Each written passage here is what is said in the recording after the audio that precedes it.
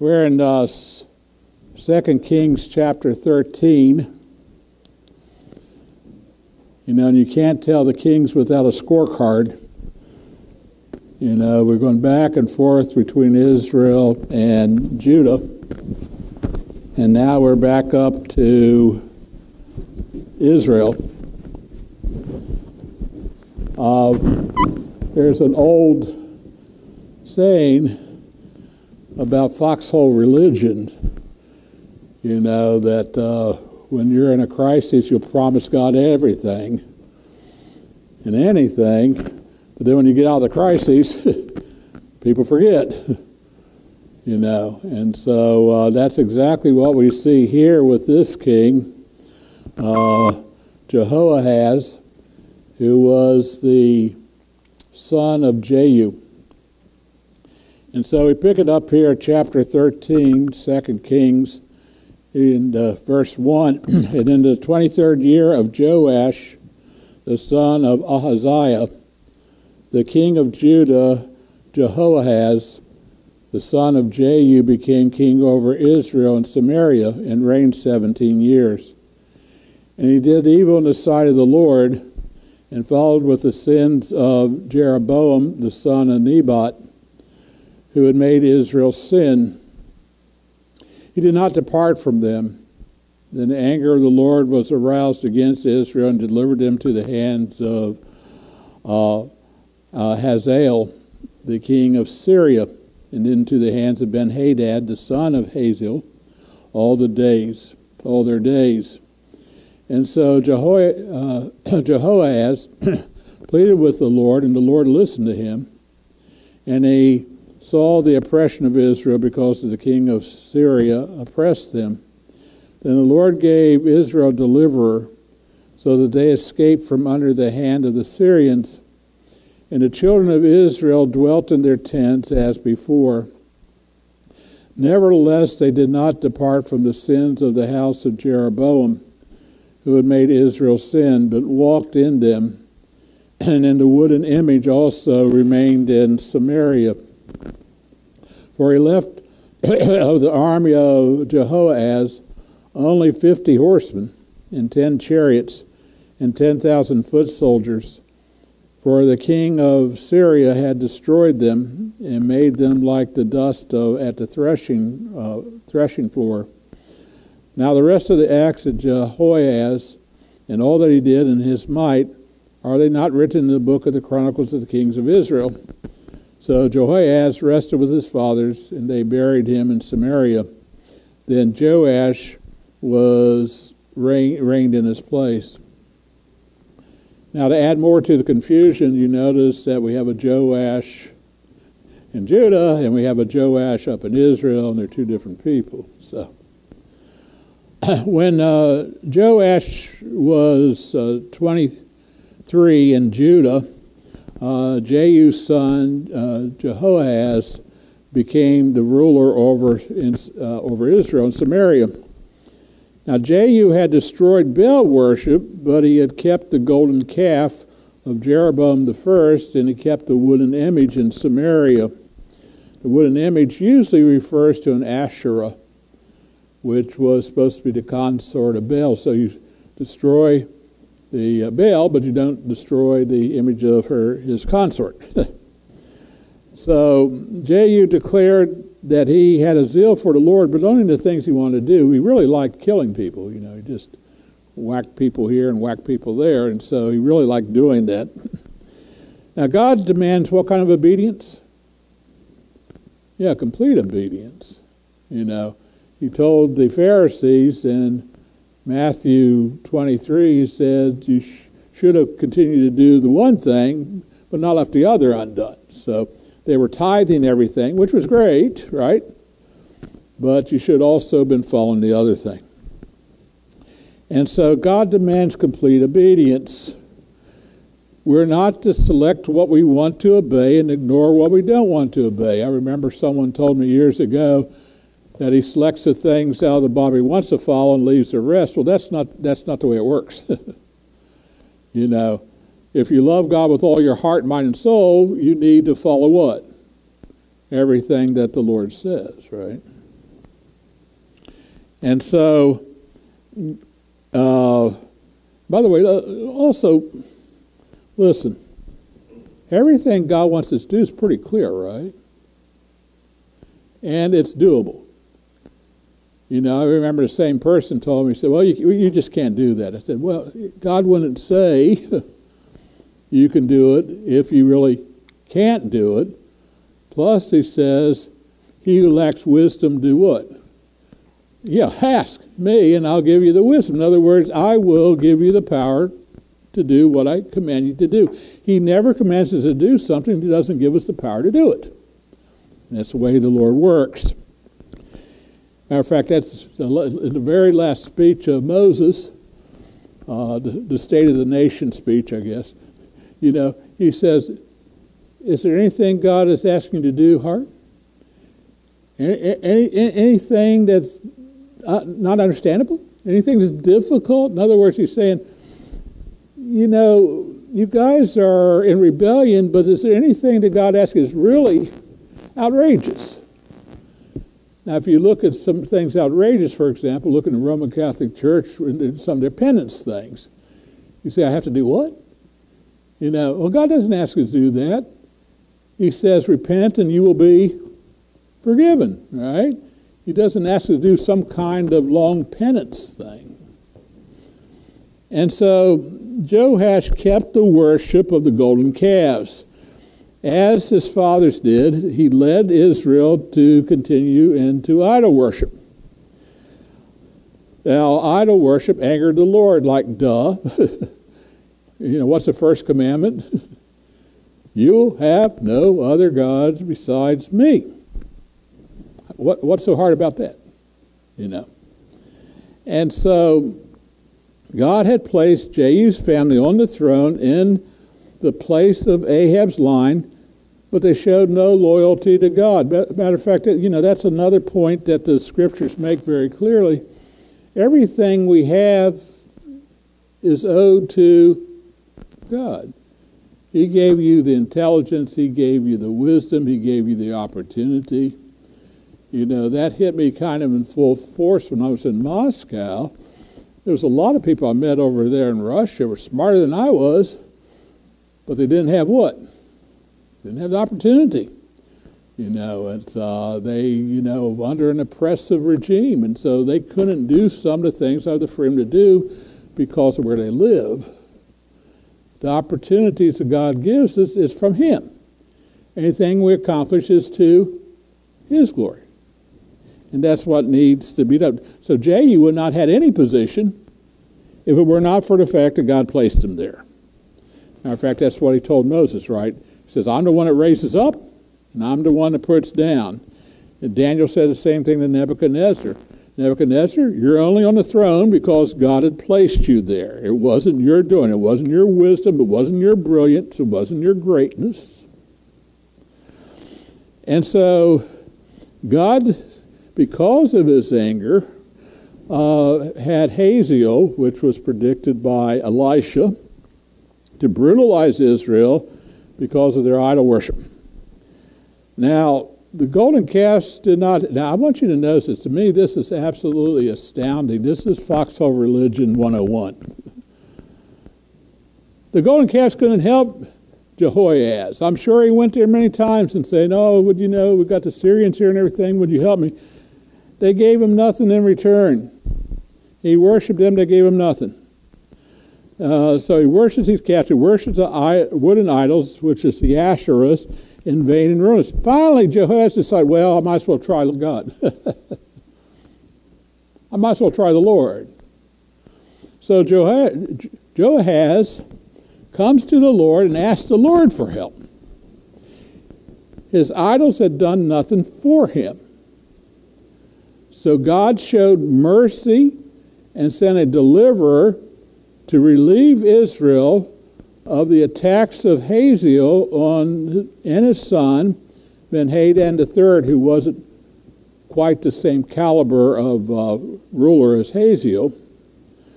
So God sent a deliverer for Israel. Now, I want you to notice in the text here, it doesn't say who that deliverer was. So there's a lot of speculation on that. We're not told who the deliverer was, but several historians have named 2 or 3 historical figures. But some believe, and I believe this is the correct view probably, believe that the deliverance actually came from a strange source. Okay, we don't have a map in front of you, but if you had Syria here, and Israel here, and Assyria here, Assyria started attacking Syria from the other side, which distracted the attention of the Syrians. They had to fight the Assyrians. Now, you got that? Okay, now, because of that, God had sent a pressure on the other side of Syria, and it relieved pressure up on Israel. And so I believe that's what we're talking about. However, think about it logically. After Assyria defeats Syria, who is next? Israel. That's exactly what happens. So Jeroboam II, the last in the line from Jehu, is able to expand his territory because the Syrians were fighting the Assyrians, but once the Assyrians defeated the Syrians, now they're coming after Israel. In 722 BC, the Assyrians conquer Israel, and they take away half of Israel, send them to Elam. Half of Elam mixes in with the Israelites, and the two mix to become the Samaritans. And that's where the Samaritans, I know it's hard to keep track of, the Samaritans. This is all, and I'm jumping ahead of the story, but this also, we fast forward to Hezekiah, where Sennacherib had sent Ramshackle, which is actually not a name, it's actually a title of the general, Ramshackle to attack and surround Jerusalem, but that's when God sends a noise like this chariot's coming, and they chase away, and Ramshackle has to leave, and so Judah is not captured. Judah gets another century and a half before, actually about a century and a quarter before they're taken away. And so, I know it's hard to keep track of, but so Israel's allowed to dwell in their tents. By the way, the word tents here doesn't mean all of them were in tents. It just meant, what it literally means is the fact that they were able to dwell outside their walled city. They no longer were trapped in the cities. They could go back home, is what they're talking about. And didn't have to be sheltered. Now, I want you to notice this. This is absolutely an astounding thing. He says, after all this, Jehoahaz was left with 50 horsemen. And how many chariots? 10 chariots. I mean, this is not even used a normal guard that's around the king, and 10,000 infantrymen. That's actually a police force. That's not an army at all. When you're talking about battles that took with hundreds of thousands of people, and you got 10,000 people left, you really don't have anything left. And so they're down to about nothing. They're at God's mercy. However, this is what astounds me. It's the fact after God showed mercy and God relieved Israel, they went back to worshiping idols. Now, what did the idols do for Israel? They didn't do anything. It is when they called upon the Lord, He's the one that showed mercy and delivered. But after the crisis is over, they go back to worshiping the golden calves. No sense of gratitude. You know, there's 3 things we always have to remember if we're going to stay right relationship with the Lord. Number 1, there has to be a fear of the Lord, right? The fear of the Lord is the beginning of wisdom. Secondly, there has to be some kind of gratitude, right? The reason why we praise the Lord is because, you know, He's gracious and loving and He gives us. Then there has to be some kind of submission, right? And so after the Lord delivers, well, Jehoahaz forgets all about him. He goes back to worshiping the golden calf. And so they continue to worship the idols.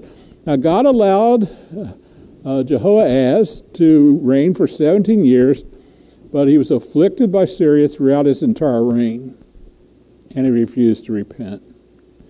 He only called upon God when he was in desperate situation.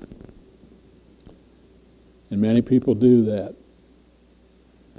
Many people only call upon the Lord when they need him. But after the crisis is over, they go back to their own way of life and forget all about them. You know, to me, one of the most outstanding and fearful verses in the Old Testament is Ecclesiastes 5:4. He says, if you make a vow, you better pay it, because God takes no pleasure in fools. You know, if you make a vow, you better what? You better pay it, because God takes no pleasure in fools. And so we make a vow before the Lord, we better pay it. So Jehoias, he comes there, oh Lord, help me, and everything else, and he goes back. Well, all that's going to be held to account. And so he refuses to repent. He was only called upon God when he was desperate. Many people do that. And God will not be mocked. All this will come to account. All this will be held by charge. Make sure your sins will find you out. So by rejecting the evidence that God sent us, we pile up more judgment against ourselves. I always thought about how accountable the Pharisees and the priests, when they saw Lazarus raised from the dead, and instead of saying, oh, this guy is the Son of God, they said, we can't allow this guy going around doing this. And Caiaphas says, don't you know that it's better for one man to die than the whole nation to perish? Well, he didn't know. He prophetically had said that Jesus would die for the sins of the nation. Now, it makes no sense to rely upon things that do not work and cannot save, and rejecting the living God, who's the only one that can provide relief. If one calls upon God for help, is that person not acknowledging that there is a God, and he's the only one that can help? And he's the only one that really can provide for us? If you acknowledge that, why not serve him? You know, short-term praise fizzles like a spark. I've seen it over and over again in the ministry of over 40 years here. And yeah, people who God did something, they're just praising the Lord. I don't know why everybody's not praising the Lord. This is wonderful and magnificent. Why aren't we all just lifting up and singing praises? Then after a while, they just fade away. Because this all was an emotional response. You cannot carry on a spiritual life by an emotional response. And you cannot carry on a spiritual life in the flesh. Can't be done. And I've seen people up and down, depends on what their flesh is doing. You know, the redeemed of the Lord has to say so. They have to serve him with a whole heart, no matter what's going on. No matter what's happening in our lives. It's not an emotional thing. It's a relationship thing. And it's a commitment. You know, Job had it right when he says, though he slay me, what? Yet shall I trust him. Jehoias is a perfect example in Scripture of someone who only called upon the Lord when he was in trouble and then forgot about him afterwards. Let's pray. We'll have our discussion. Dear Heavenly Father, we thank you, Lord, for this passage here. It teaches us a very valuable lesson about what it means really to dedicate ourselves to you, what it means to come to you, what it means to depend upon you, what it means to serve you, Lord. And Lord, we know most people just look to you for benefit, but without looking to you for salvation and for relationship. It's like the people came to you, Lord, to your Son, and want to make him king because he fed them. Lord, we want to come to you because you are King and Lord and our Master, Lord, and to praise to your holy name forever through Jesus Christ. Amen. Any comments? Yell over here.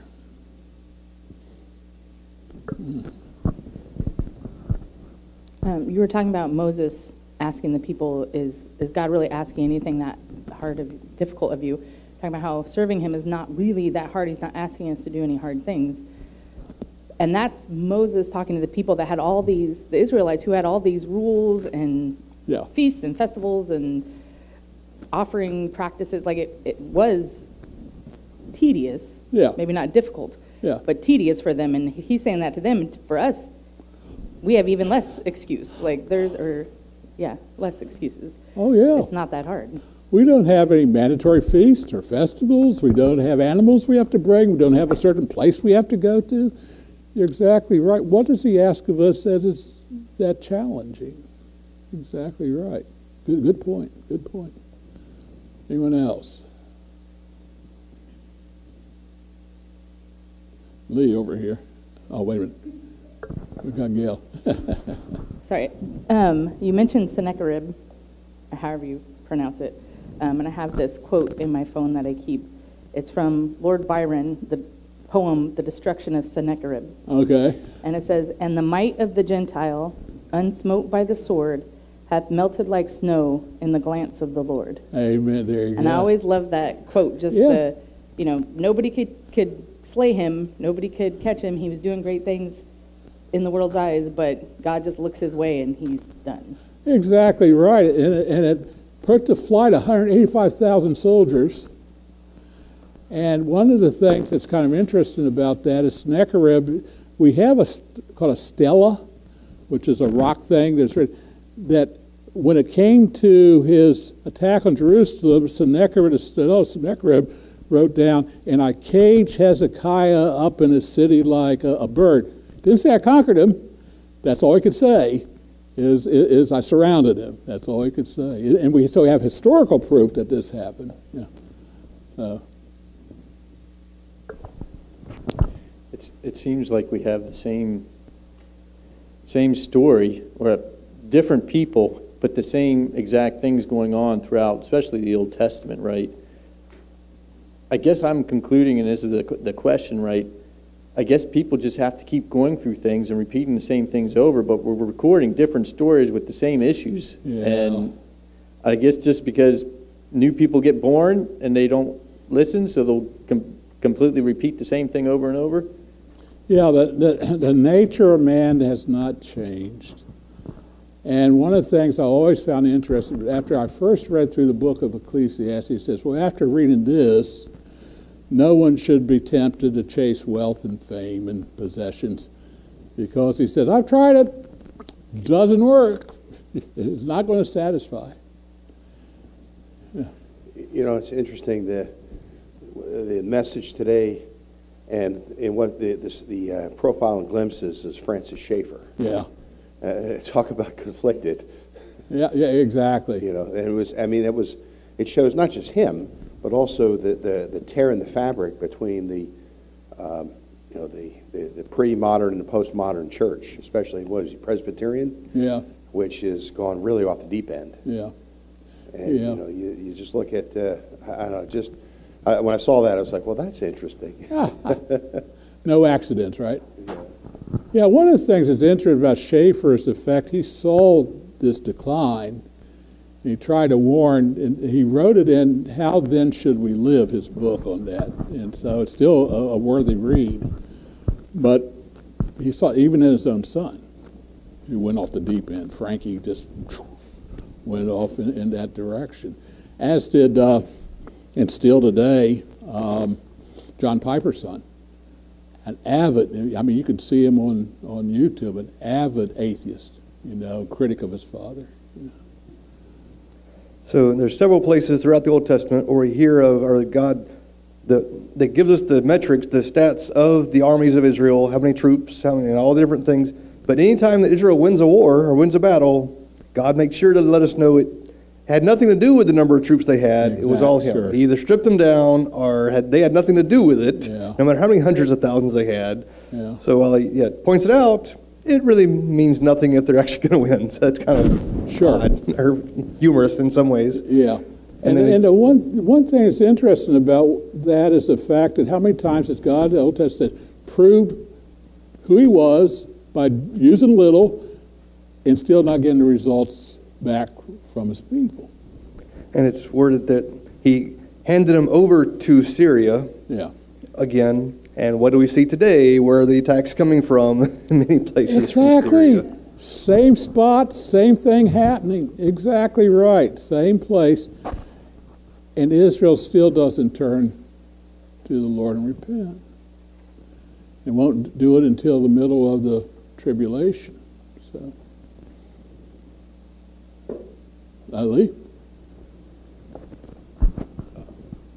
Obviously, there's idols involved again, and the idols just seem like it's just a obviously condition of the heart, right? Those things pop out when somebody, obviously the whole country and the whole people there, their hearts are like that.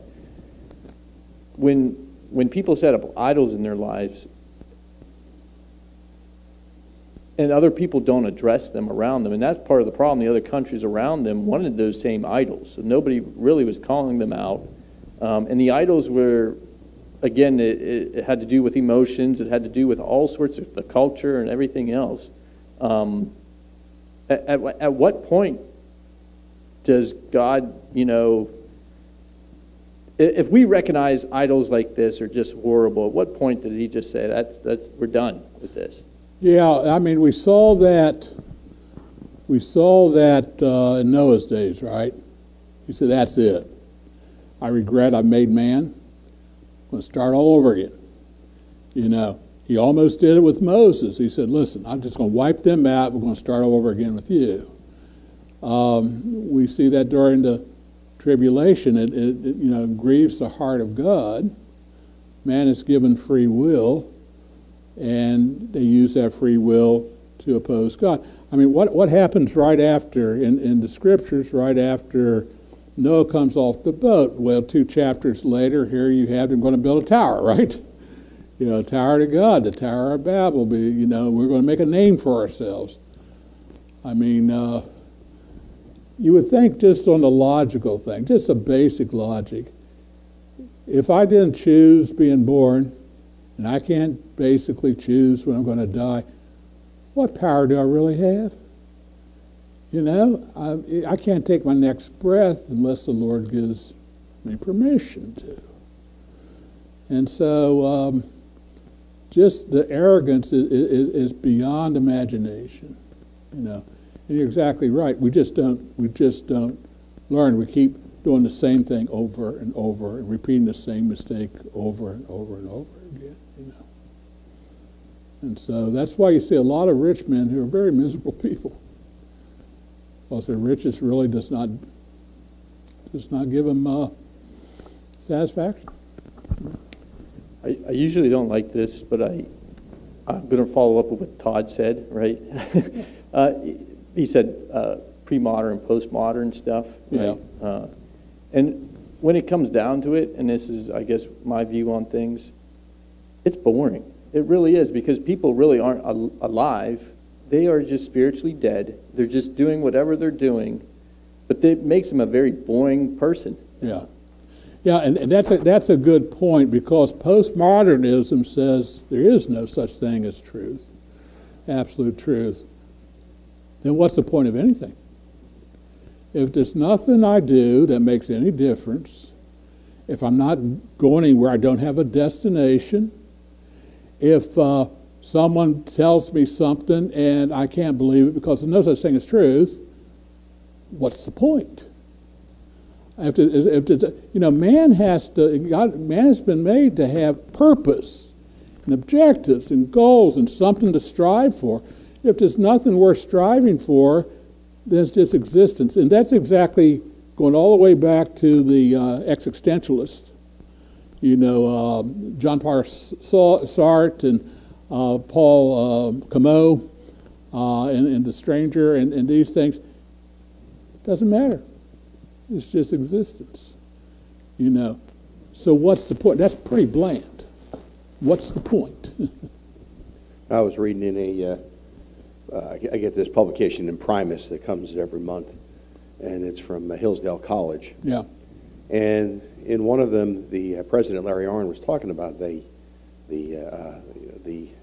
constitutional theories and versus the modern theories, and that today it's a perfect reflection of the term in Genesis. It says that at the time right before the flood, that men were doing was right in their own eyes, Yeah. and that when that happens, there's no devotion towards God. There's there's no satisfaction within yourself. So that's how the statism takes over, because then you start falling for what is given to you by the state. And you see, he was talking about a certain 1984 versus Brave New World. Yeah, that's his last. Which way Yeah. would the state take over? One was aggressive, one was passive. But either way, it's both. It's anti-God Yeah. because it's all wrapped in your own self, and then again you have something bigger, the state, that takes over, because Yeah. you can't fill your own void. Yeah. Hey, what's the old thing the little meme we used to use, only a God-shaped void in your heart? Yeah. And it's true. Yeah, Pascal's, theorem, yeah. Yep. The other thing is, on the Brave New World, he points out the fact that it was passive control by drugging up the population, and that's what Klaus Schwab is talking about. You won't own anything, you'll be controlled, and you'll be happy. Cannabis. Yeah, exactly. Yeah, exactly. I mean, and so You that are pure vegans. what's the point? So that reduces us below, below a worm, right? And the scripture talk about worm. At least a worm exists, with a purpose. It just, there's no purpose, no reason. We just go through life, and God's given us marvelous purpose, a marvelous reason, and but without it, we default to that, and that is why you see the increase of lawlessness. That's why Matthew 24 predicts, the Lord says, listen, in the end times, because of lawlessness, the hearts of men will grow cold. He said, but do not let your heart be troubled, because these things must be, because the birth of the kingdom is like a woman in labor. And so we're seeing that. To me, it makes no sense. You have young men carjacking cars downtown and then abandon them 5 blocks down the road. What's the point? What's the reason? It's just evil for evil's sake. Anyone else before we close? Why did the cow or calf become the idol of choice in so many instances? Be it the Israelites, be it with in the Exodus, all the way up to here, the Hindus and others, that you go with the cow. Why not lions or anything else? Just seems odd. Well, that's a good question. The cow was considered the center of the sustenance of life. It was, so you had a cow. In the Canaanite pantheon, Baal was represented as a man's body with a bull's head. And so with lightning in one hand and a staff in the other hand. And so the cow represented all those things that meant life. And so there's a reverse axiom in idol worship. We're to serve what? The Creator. Yeah, the Creator, God. The idols were to serve the people. And so they made idols after their own image, because I want drunkenness, I want orgies, I want these things. And the idol said, that's fine, worship me by doing these things. As a matter of fact, in the Greek city of Corinth, they had 6,000 sacred prostitutes. You can worship the Lord through intimacy. And that represented fertility. I mean, see the warpedness of that, and that's why they resisted leaving their idols, because idols let them do whatever they wanted to. And that was worship. Well, it wasn't pleasure. It was pleasure, not intimacy. Well, Hedonism. yeah, but they defined things differently. But anyway, you look at that worship of the cow in the case of the American buffalo. The Indians, the American Plains Indians, worshiped Yeah. buffalo. It was their source of sustenance, clothing, shelter.